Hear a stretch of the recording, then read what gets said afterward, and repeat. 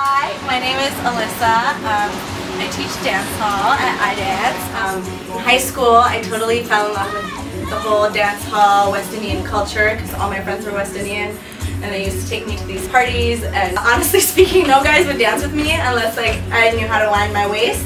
So I would spend hours in my room learning how to do that, and then from there I actually fell in love with the people and the culture and the food. A random fact about me is that I shaved my hair off for cancer when I was 15 years old, but it did not look very cute. I was definitely not an Amber Rose, and I got mistaken for a little boy all the time.